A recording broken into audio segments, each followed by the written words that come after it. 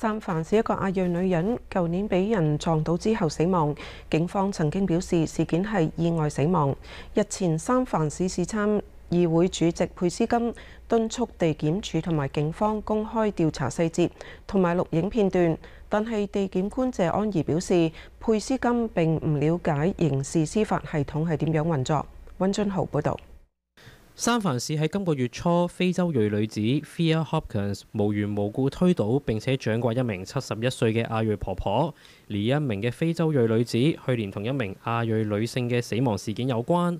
其後，三藩市警方喺上年曾經表示，查看監控錄像之後，事件被視為意外死亡，已經喺去年嘅8月結案。三藩市市參事會主席佩斯金敦促地檢署同埋警方公開調查嘅細節，但係地檢官謝安宜就表示，佩斯金並唔了解刑事司法系統係點樣運作。Supervisor Peskin is clearly very misguided and doesn't understand the way that the criminal justice system works. In this specific case, there was no arrest made by the San Francisco Police Department, and so the case was never submitted to my office for charging, and therefore to make demands of my office is misplaced. He needs to just respect law enforcement and let us do our jobs so that we can try to move forward with whatever the outcome is of this case. 佢就指地檢署要喺警方拘捕咗之後，先至會展開調查。而警方依家已經重新調查上年發生嘅事。The video is in the possession of the police department as they continue their investigation. They've made it clear that they have reopened this investigation and that their policy is that they don't release evidence until the conclusion of the investigation.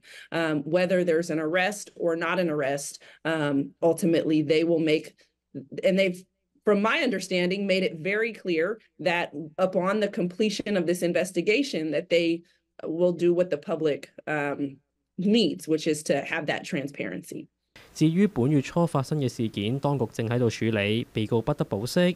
謝安宜就指，通常都唔會喺現階段公開案件嘅片段，因為唔想影響陪審團，直至完成起訴之後先至會發放。謝安宜亦都指佩斯金正喺度製造政治嘅戲碼。What I don't like to see are politicians who have nothing to do with these issues and have never performed a law enforcement function try to insert themselves to make a political circus out of a very serious situation. This is very tragic. It is sad. People's emotions are very high and expectedly so. But Mr. Peskin has nothing to do with our work. He's never asked to meet with me or discuss any case or public safety matter, despite the fact that he represents Chinatown. And many people in Chinatown have had significant public safety challenges.